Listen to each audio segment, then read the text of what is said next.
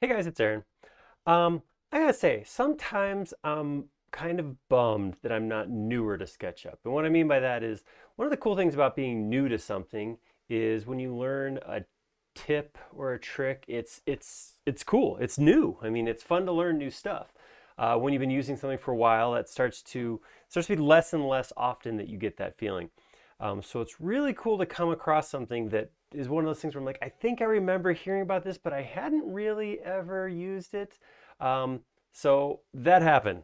Somebody introduced me to the stretch command inside of SketchUp. It's not April 1st. This is an actual command. This is actually part of SketchUp. You can use a modifier key on push pull to perform a stretch rather than pushing a face. Let me hop in and show you exactly how that works right now. Okay, I have a cube here, and just to recap, so if I go into the push-pull command, what push-pull will do is pull that surface, any surface you click on, normal to that surface. What normal means is just at 90 degrees to the face, it's just going to pull straight out. So this is pretty simple with a box that's sitting here like this, but if I grab this and let's see, I'll rotate it a couple degrees this way, I will rotate a couple degrees this way. Okay, so now this box isn't aligned with the axes at all, but if I push pull, it still pulls the face normal. This is, I mean, so we all know this. We don't necessarily think about it, but we all know how that push pull command works. So that's awesome.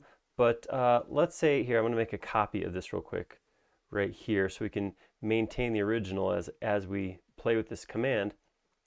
So this works, but what if I grab this right here and I scale it? So I'm going to grab this face, I'm going to shrink it down.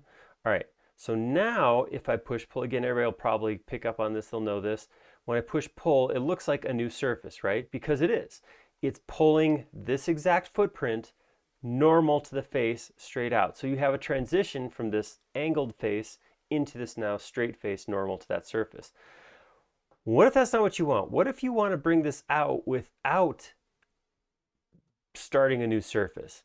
So if I hold down the stretch modifier key, this is Command on Mac, Alt on Windows, and pull this, look what happens.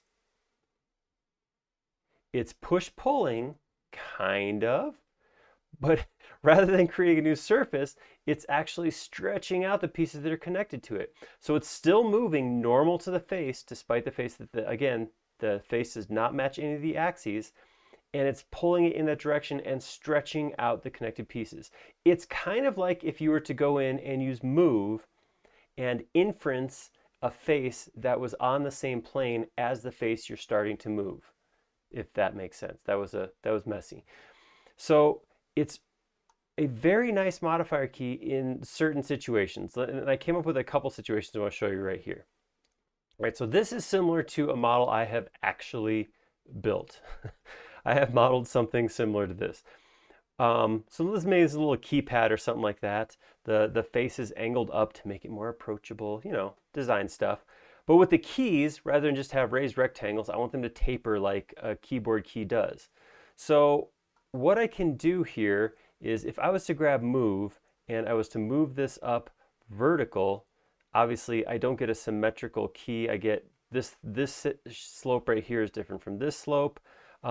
I can try to inference. I did this by accident before. I can try to inference this face right here that I'm already on and try to bring it up. Oh, there was. See it flicker right there? So if I can find that, there we go. Then I could actually bring it up along that. Okay, so you can see it's trickier. There it is. So that would get me that look that I'm looking for. It's symmetrically rising up. But the other thing I now know I can do is grab push pull, hover over this, hold down the Command key on Mac, Alt key on Windows, and just pull that up. And here's the cool part, just like push pull, if I hold down Command and double click, it's going to pull each of these up the exact same amount. So that's pretty cool. Like I said, last time I did that, I actually made this a component and then went in and reset the axes so it was perpendicular and then did a move perpendicular to the axis and that sort of thing. But I can do it there too. It also has some interesting effects on hidden geometry. So we know push-pull works And same with this stretch command, works on full faces, so I can use it on any of these full faces. Just like with regular push-pull, if I move over a curved surface, that being multiple surfaces hidden, merged together, it doesn't work. I'm going to turn on my hidden geometry real quick and watch this. This is kind of cool. If I hover over here, again, hold down the stretch modifier key, Command or Alt, and I grab this and I pull this way, look what it does. It pulls that whole surface perpendicular to this face and stretches the connecting pieces. So if I come over here, double click this, I just stretched that whole thing up and deformed my cartoony looking hammer here. Same thing on the bottom. I come in here, hold down the stretch modifier key, push this up, double click here. So there's some interesting options as far as distorting geometry using push-pull in ways that I had never thought to use them before. So I know, like I said, this is mostly something I got excited about because it's not something I'd used before. I'm interested to hear if you knew about the stretch key, and if you have, how have you implemented it in the past? Like I said, it's very similar to what you could do with Move if you can lock yourself to a surface parallel to the face you're actually moving. But if you can't, like if it's a surface by itself, it's kind of a nice option to be able to just pull it straight up. So if you have used Stretch before, let me know how you've used Stretch.